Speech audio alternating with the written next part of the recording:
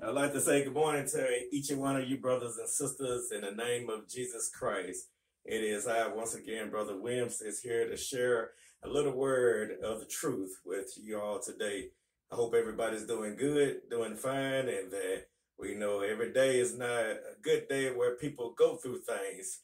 That some people go through bad things, some people going through good things. Some people wake up feeling good, some people wake up feeling bad. And that's just the way of life. But we all call it good because everything God created, he called it good. And so today is a new day. We didn't deserve it. It wasn't owed to us. So we just still, through our adversities or through our joyful moments, that we still be thankful for God for another day. We bear witness that there is one God and one God only. As scripture says in 1 John, the 5th chapter, verse 7, I believe that there are three that bear record in heaven: the Father, the Word, and the Holy Ghost. And all of these are as one God. And we know that that Word became flesh in John, the 1st chapter, verse 14, I believe. And that Word had a name, and his name is Jesus. So we thank God for Almighty Jesus, that who we serve. I'm not going to hold you long. I thought about a lesson just to bring before us and a quick review. And that is in Matthew, the 13th chapter, verses, I believe, 24 through the 30th, pretty much through the rest of the whole chapter. It explains it all, but it's about the parables of the wheat and the weeds. And it's a good illustration I was thinking about to bring amongst us, that this sower sowed seed into a field, which was of good wheat. And the scripture says that at night as men slept, that another sower sowed bad seed into the field. I want to pause right there and let us know that this is how the devil works toward try to distract us.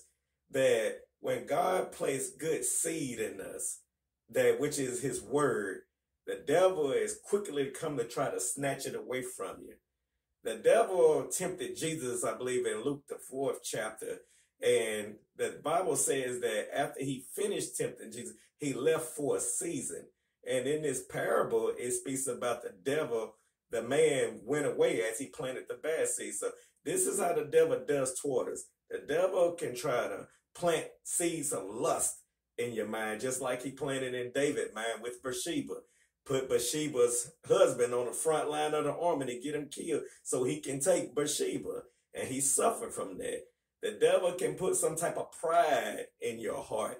And that is one of the 6 things, and 7 is abomination that God hates.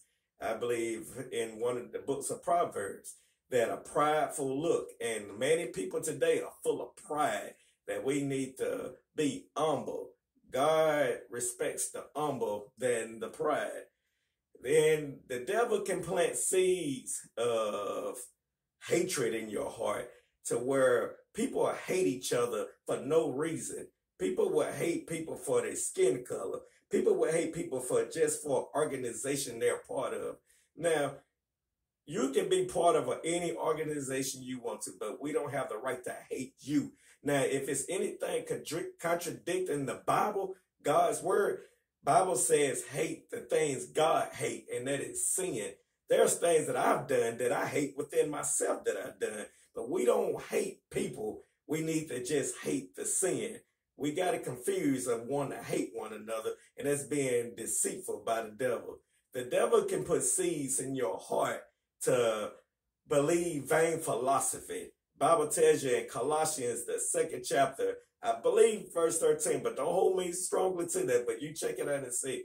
It says, do not let any man deceive you with vain philosophy.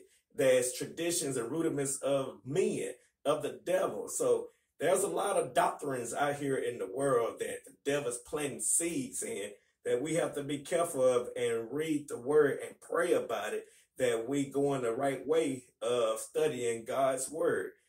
As the sower planted the seed and they woke up, the Bible says that the servants asked the sower, did you not plant good seeds? Where did these weeds come from?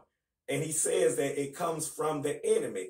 The only enemy that we have as believers in Christ is the devil. The devil plants weeds all in our weeds, in our grass fields to distract us. But we have to stay strong and rooted in Christ.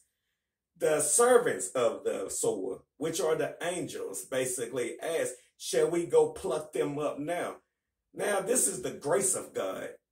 If we are weeds or we are weeds, God has given us a chance to come to repentance, to be baptized in the name of Jesus Christ, to receive Jesus as Lord and Savior.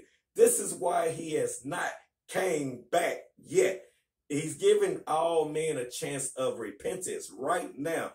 This is why the world is so terrible right now, because you have weeds and you have weeds all mixed together. But he said it's not time to pluck them all up yet. But there's going to be a time where the end of age of war, Armageddon, will come, that all men are going to be separated. I believe in Matthew the 24th chapter, it speaks about Jesus is going to separate the men, the people, as a shepherd separates the sheep and the goats. There's going to be a great separation. You got to ask yourself, are you a wheat? Are you a weeds? Are you a goat? Or are you a sheep? My friend, I just want to tell you that we need to be the sheep, because if we are sheep, we need to obey the shepherd. We all go astray at one point in time, and we still do. But we still need to take heed to the good shepherd, that rather than being a goat and be casted away. Now, as I'm getting ready to close out with this, I had a garden. I grew greens. And when I grew some greens, I noticed grass was growing in between.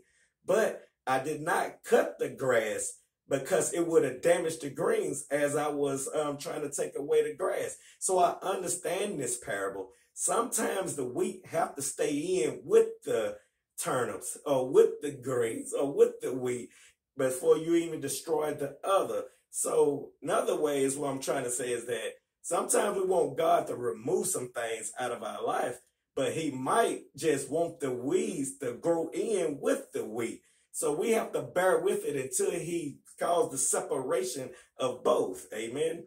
So just think about this. God is the sower. He sows good seed. We are God's creation. Through sin, we have been corrupted by the devil, but we still have a chance to receive and come to repentance back to Jesus Christ. We thank God for the sower. Keep sowing seed, keep accepting seed, and keep praying to God that he carry you through this journey of this race.